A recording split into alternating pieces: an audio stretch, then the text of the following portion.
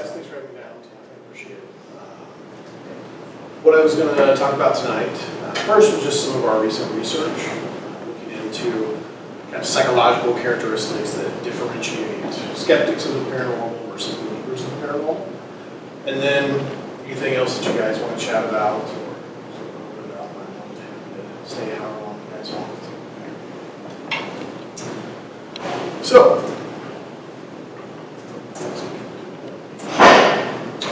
first, just some acknowledgments. I always like to acknowledge who helped me work on the projects. And these are three of my TAs that over the last couple of years have helped collect most of this data that I'm going to be talking about today.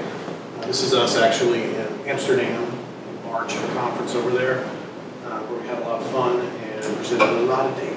So, that's good times.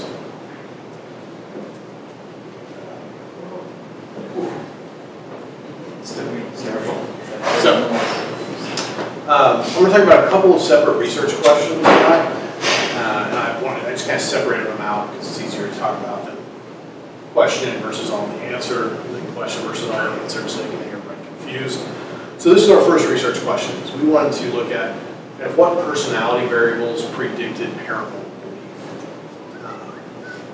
There was a fair amount of research on this, but the research is really mucky and kind of murky and contradictory in many cases, and relied on small samples. And so what we wanted to do was take a larger, broader, more homogeneous sample in terms of demographics and be able to look at what sort of big five personality factors are most predictive of believing in ghosts and witches and demons and such. So in addition to personality, we also measured a number of demographic variables that have been found throughout the years to be fairly important predictors of paranormal belief: age, gender, things like that. And so basically we want to try and see, okay, what scores of personality factors or the demographic factors related to measures of skepticism. And what we used was we actually used a couple of different measures of skepticism. We'll look at those in a minute. So some of our hypotheses were that A, we could, in combination, use these personality characteristics to predict group membership, skeptic, non-skeptic. And that 3, in particular, would be much higher in the low skepticism group. Neuroticism, which you can think of as sort of emotional stability and lack thereof. Extroversion, which is how much I enjoy being outgoing and interacting with groups versus being kind of to myself. And openness to experience. And this is a variety of different things, but it's mostly, am I okay with at least thinking about things that I don't already hold to be true? Am I okay with trying new things that I haven't tried before, going new places?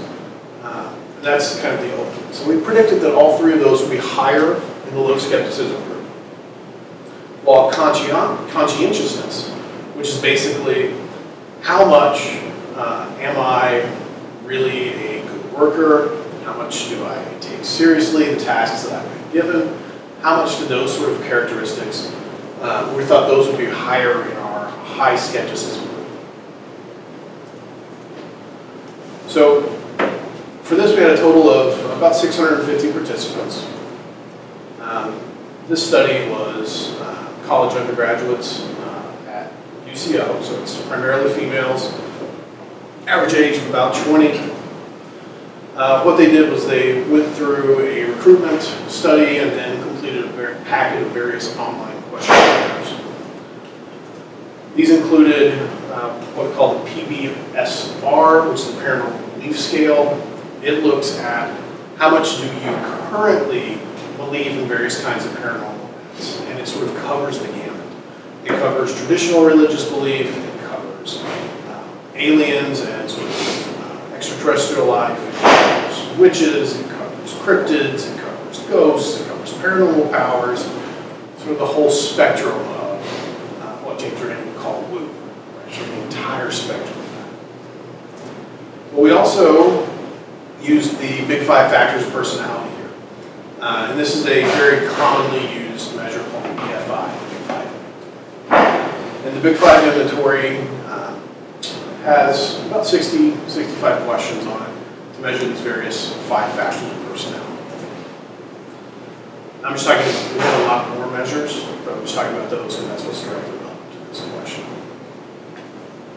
So results was first, we took everybody who had taken our sample and we divided them into high skepticism and low skepticism groups. The low skepticism was where those people, kind of the 25th percentile of paranormal belief, we had the 25th highest. In the high skepticism group, those people who had actually scored the lowest on the paranormal. So it's a little different from what you would expect. But high skepticism, low PPSR scores. And then what we did was we used a number of statistical techniques to compare those personality traits for high versus low skeptics. And the model that we made, which I'll show you guys here in a second, actually had a really good success rate. And so based on what you scored on the Big 5 inventory, so what sort of combination of factors you scored on, we were able to predict if you would fall into the higher-low group about 66% of the time, which is actually really good, especially for a single measure predictor. And it was a little better for the high skepticism, but overall still pretty high. So here's kind of our means and standard deviations for these Big 5 traits. There's an asterisk at each one that's statistically different. The only one that wasn't different was agreeableness. And agreeableness is the Big 5 factor, or basically how easily able are you to get along with others. So it turns out skeptics and non-skeptics equally able, or not able, depending on who they are, to get along with other people. Our extroversion scores, and although these don't look like huge differences, it turns out they're actually pretty significant. Extroversion, our non-skeptics were higher. Conscientiousness, our skeptics were higher. Neuroticism, our non-skeptics were higher. Openness, our non-skeptics were higher. And so it actually lined right up with what we had predicted, even despite the kind of murkiness of the previous research. So, in other words, our skeptics were less outgoing, more conscientious, less neurotic, so more emotionally stable, and less open to new experience than the non-skeptics were, which is kind of an interesting thing. So when you think about sort of typical portrayal of skeptics, whether it's by detractors or by your friends that aren't skeptical and believe everything that comes to them, like, oh, you're closed-minded. Well, you actually, turns out we are a little more closed-minded than the believers, which is not necessarily a bad thing when you're talking about things like ghosts and UFOs. Yeah, we have closed minds, but not so closed that we won't accept evidence that actually says what this is. Our non-skeptics were more neurotic, so less emotionally stable, which is interesting, and we'll follow that up here in a minute. But the non-skeptics also were a little more outgoing. Not a ton, but certainly a little bit more outgoing than the skeptics, which kind of fits with, I don't know if how many of you have been to like a big skeptics convention or something. There's a lot of social awkwardness that often happens. There's lots of like, I don't know. What are we doing here? I don't know you. I don't know me. We're not very comfortable with each other. Which is fine, but certainly it's kind of borne out a little bit of this personality research. So, consistent with some of the previous research, although we're kind of having a lot bigger sample than a lot of it, if you're low in skepticism, you're more likely to be higher in extroversion, neuroticism, and openness. But our skeptics are quite a bit more conscientious than our non-skeptics. So, agreeableness, which is the 5th of those Big 5 factors, really didn't seem to differ too much. And so what this can tell us is that, yeah, there are some personality differences between skeptics and non-skeptics. Now, is that what makes someone a skeptic? Is that what sort of drives a person's skepticism and their lack of belief in the paranormal? Well, some of our other research would say, maybe not. We think there's some underlying cognitive things that's going to be going on there. But certainly, personality, once you get up and about, differs quite a bit between skeptics and non-skeptics, which is pretty interesting.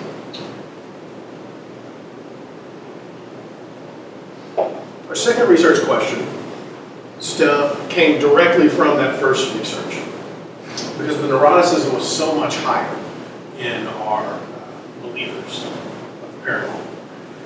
And so I had just, kind of by happenstance, happened to put as part of a research questionnaire, a mental health questionnaire in there as well, to look at overall mental health. And so we thought, turns out neuroticism and mental health are very highly related. The less emotionally stable you are, guess what?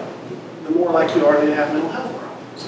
And so we thought, okay, well, let's look at that. Let's look at what the relationship is between paranormal belief and mental health then.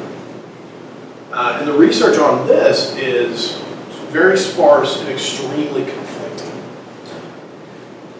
Overall, the bulk of the literature tends to suggest a negative relationship between certain aspects of mental health and paranormal belief. Meaning that as your paranormal belief goes up, your mental health tends to go down. But only things that have really been looked at, were schizophrenia. And that was really what it was. And this makes a lot of sense, particularly from an evolutionary point of view, from some of our current models understanding schizophrenia, where you have these delusions, which are very, very bizarre beliefs with no actual evidence for them, hallucinations, persecutory ideals.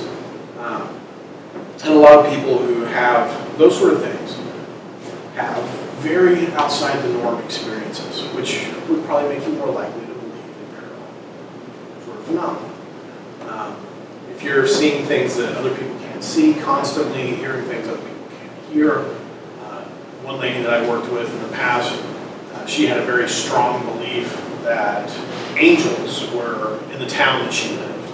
They were sending her messages through their intermediaries, who each would meet at things like the grocery store, just to happen upon them. So she had very strong paranormal beliefs. But there hasn't really been much of anything looking at overall belief and overall mental health. And so what we did was we looked at general mental health, not just schizophrenia, which is what most things like. Religiosity, which it turns out is fairly important variable for some reason we'll talk about in a minute, and reported experience of paranormal events. Right? So our hypotheses were that lower levels of mental health would be associated with an increased report of paranormal experiences. Because it turns out when you look at paranormal belief, you can have belief and then you can have experiences. And just because I've had some experiences doesn't necessarily mean that I believe them to be paranormal in nature. I'll give you guys an example. So I, for about the last 30 years, have had hypnopompic and hypnagogic hallucinations combined with sleep paralysis. And so what this means is that I've woken up several times per month, sometimes multiple times per week. I'll wake up, I'll be completely awake, unable to move. My autonomic nervous system will be highly activated. Heart will be ready to beat out his chest, I'll be pouring sweat, and I will see, hear, and feel things around me that are not actually physically there. So I'll see shapes. It's very blurry shapes because I'm very blind without my glasses, but very blurry shapes in the dark, moving around.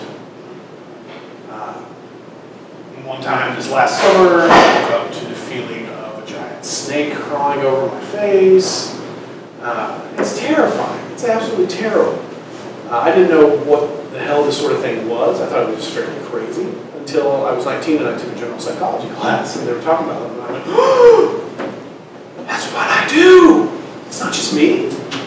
Oh, thank the Lord. You know, it's not just this weird, crazy thing that happens to me. It happens to other people as well. But even though I've had those experiences, I don't think they're paranormal in nature. Now, what's interesting is that the vast majority of our folks who think that they've been abducted by aliens have had very similar experiences and report a very strong history of sleep paralysis with these hallucinations. I have them too, but I know they're not aliens. But I can certainly empathize with people who think they are, because they're terrifying. And then you just sort of drop back into sleep. There's your missing time. You wake up, you're like, I got probed. Something happened. Which maybe it was just a bad party, you don't know.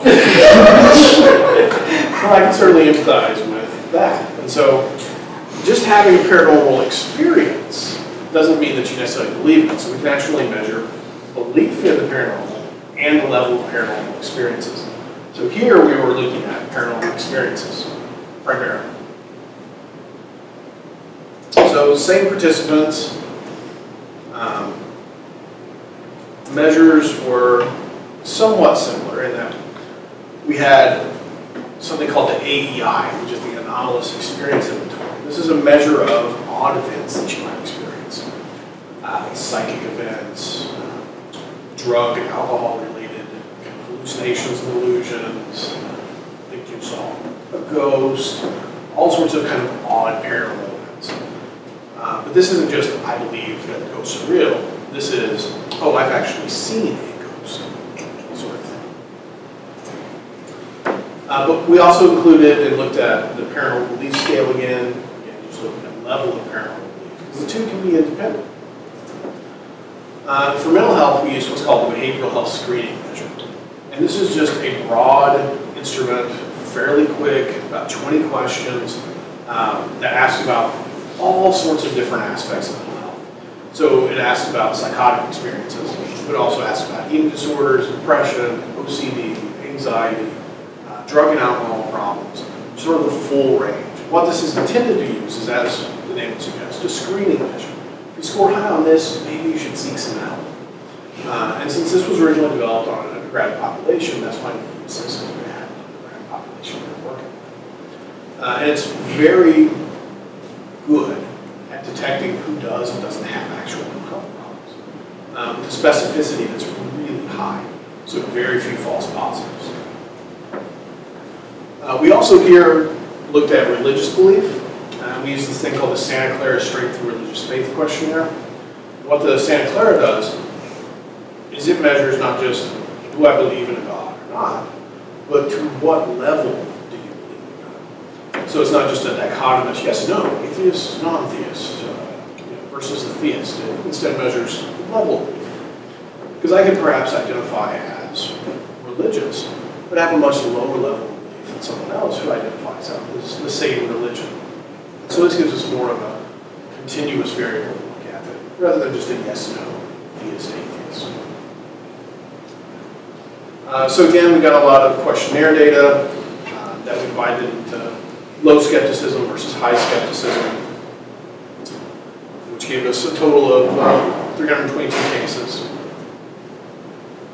And the first thing we saw was that there was a very significant relationship between paranormal experiences, so have I had a paranormal experience, and self-reported religiosity. The anomalous experiences inventory doesn't ask about sort of traditional religious experiences. It asks about things that are not that well, not like God spoke to me when I was praying, or I felt the presence when I was in church. These are very far outside of that.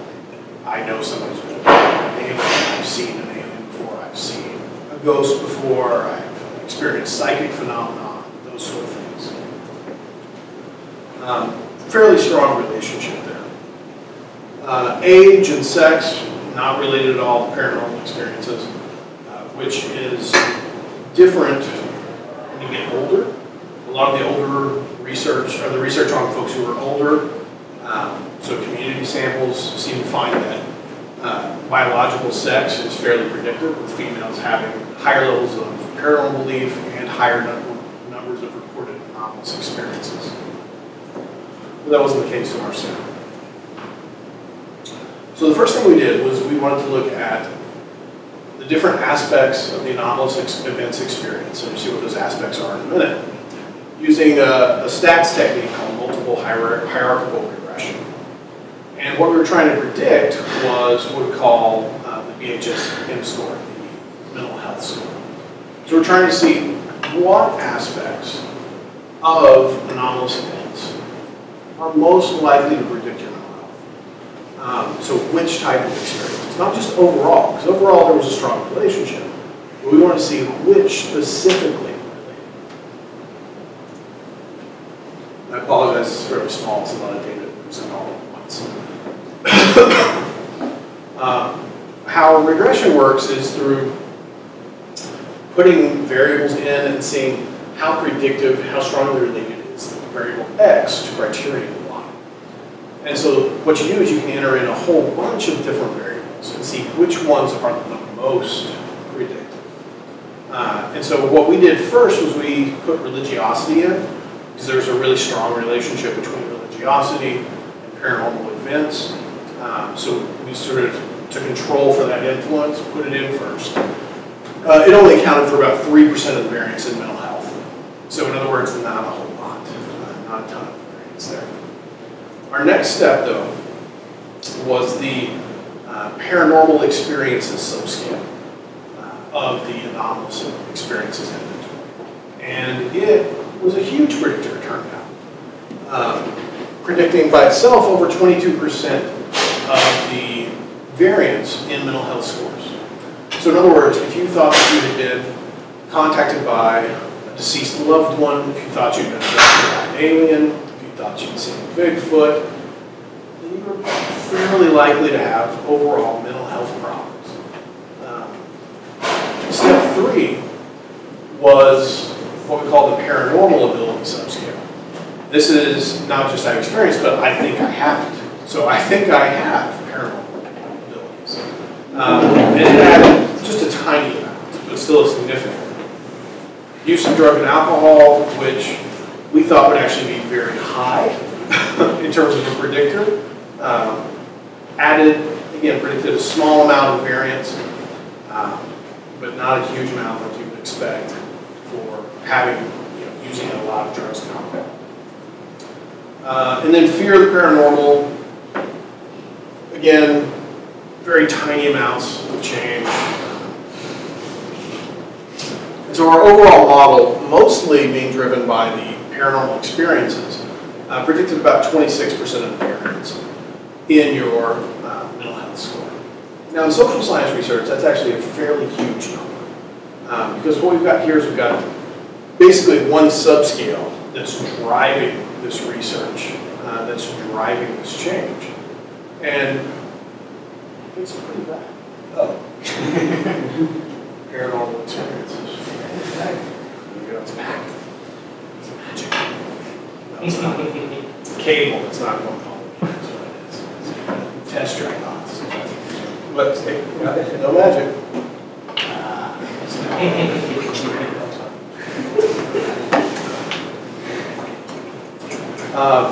So what we wanted to use then was we wanted to see, okay, will your mental health actually be able to predict if you fall into a high skeptics or a low skeptics score? So in other words, we looked at your anomalous experiences and saw those were predictive, but can we kind of reverse this and look at mental health predicting skepticism, particularly predicting your scores in the paranormal belief? So not just have I experienced it, but do my paranormal beliefs sort of derive perhaps from that mental health problem? And the relationship between these was quite significant. We use a technique called logistic regression for this because of the kinds of variables involved. It was very, very significant. With our ability to predict which group you fell in based on your mental health score at about 63%, which is pretty huge, particularly in social science research. So this means that I can, you guys are a little too homogenous in a group. But if we go out on campus and I start handing out flyers and make people fill out questionnaires, I can score their mental health questionnaire and be able to predict about 63.5% of the time whether or not they're a high skeptic or a low skeptic. And if they're scoring higher, it turns out they're a low skeptic, which is good news for all of us here. You're like, yes, I knew I was okay. They kept telling me I wasn't, but look, I got data now showing that statistically there's a good chance I'm okay. Of course there's outliers, but that's okay. So fairly good success there. So overall what we found then from the second research question was that increased paranormal experiences, belief that you have paranormal ability, and fear of that reliably predicted mental health problems, even when you controlled for religiosity. And that we can predict about 27% of the variance in mental health just based on your anomalous experiences. And furthermore, we can predict fairly reliably based on your mental health scores whether you were a skeptic or not. And so this is pretty interesting because honestly there's not tons and tons of work in this area because it's been a little taboo. People were kind of a little afraid to look into it because of a lot of the, I would say, kind of negative language that's often thrown about from non-believers towards believers. Dawkins' book being probably the most well-known example, The God Delusion. And he's using delusion in a very different way than we in the clinical realm use the term delusion. And you hear things like, oh, well, people who believe in God or ghosts or whatever, like they're crazy. That's what it is, they're crazy. It's like, well, no. But it turns out they may have more paranormal or more mental health problems than the average skeptic, which is kind of interesting. So that's kind of all I had